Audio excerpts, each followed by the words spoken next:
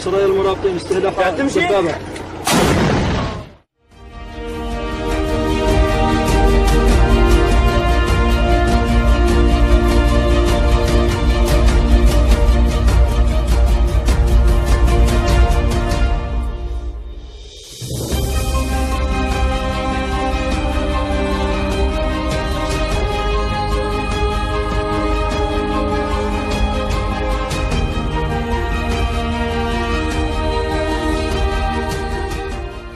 Of colorful balloons are usually festive, Israeli children living near the Gaza border are taught never to touch balloons on the ground because they are likely to be attached to explosives.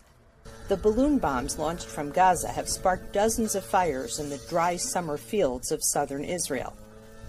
Israeli engineers have developed a new laser system called Lahav or light blade to pop the balloons before they can land inside Israel.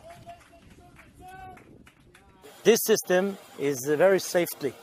You can shoot, it's hitting only the target, and it's not dangerous to nobody, not to airplane who moving in the sky or other equipment that we have in the air.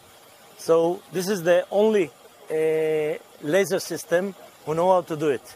The laser was developed by the Israeli startup Opti-Defense and is operated by the Israeli army together with the border police. The system has shown 90% accuracy in shooting down short-range balloons and drones. The system, it detects every movement in the air, and when it detects the movement, we go directly to the place, like the coordinates it said, and we see if it's a bird or it's a balloon or it's a drone, and from there, if it's a drone or a balloon, we send all the information and the coordinates back to this part, which is the labor, and they're in charge of tracking down the target and then shooting it with the laser. Opti-Defense executive Ami Yishaya says the Israeli system, which costs $1 million for each laser device, has distinct commercial advantages over other laser systems on the market. The unique thing about this system compared to the US systems and everything is the safety aspects. We use a specific laser and a special focusing optics, so we have very short safety distances. So we don't have conflicts with everything flying, and this is excellent to operate it in urban areas, in airports, in strategic plants, in even public events or stadiums.